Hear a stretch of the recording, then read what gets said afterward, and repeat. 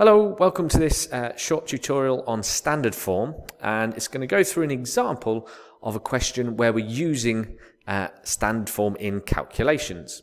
Okay, standard form is also sometimes called scientific notation, and a really crucial thing to know is that it is always written in the form of a number times by 10 to the power of something. And that number, that x, has to be between 1 and 10. And the power has to be an integer, a whole number. It can be positive, it can be negative, no problem. But it's always in this format. That's really important to really get your head around, because sometimes we'll get exam-style questions, such as this one, where it has some confusing notation here. That looks a little bit confusing. We'll break that down now. But let's look at the question. Let m equal 4.5 times 10 to the power 3, n equals 2.0 times 10 to the power negative 4. If you'd like, you can pause the video now, see if you can have a go at this question without any instruction. So if you want to have a go yourself, pause now, and I'll carry on. So the first part says mn, m multiplied by n. The second part, b, is m over n, m divided by n. It says, express each of the following in the form a times 10 to the power of k, where a is between 1 and 10, and then this kez. Well, if we go back to this, x times 10 to the power of n, where x is between 1 and 10, that's all this is. It's just different letters in there. So all it's telling us is to write it in standard form.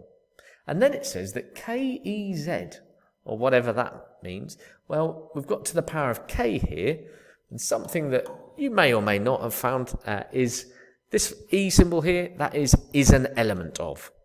And z is all of the integers. Okay? These are some symbols we use in maths to represent is an element of, which means it belongs to. So when it said k, e, z, and something like that, let's just add that. That meant that k is an integer. As simple as that. K is an integer, which is what we said here. The power of 10 must be an integer. Okay, so don't worry about this notation. All that means is write your answer in standard form. Now we can get into the actual maths of it. M times n. We'll type this in our calculator.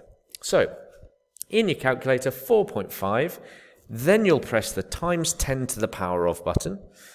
On some calculators, that will be an EXP button. And then you press the 3. So we've got 4.5 times 10 to the power of 3.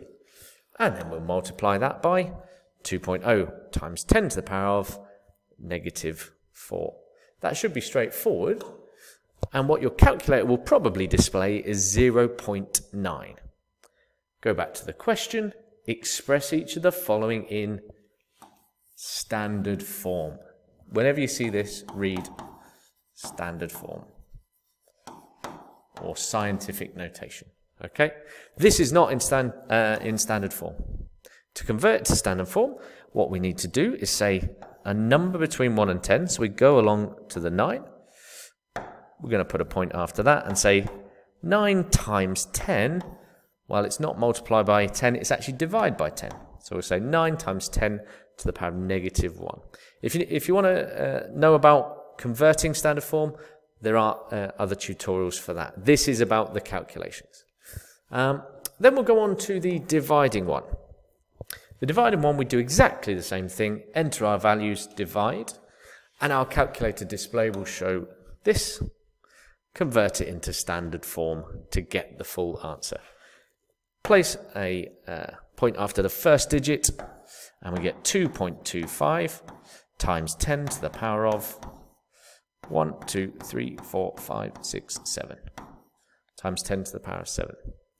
And knowing all that stuff, how to convert between standard form is really important.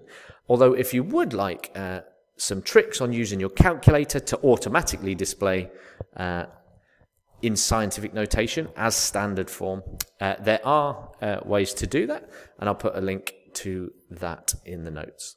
Okay, thanks for that.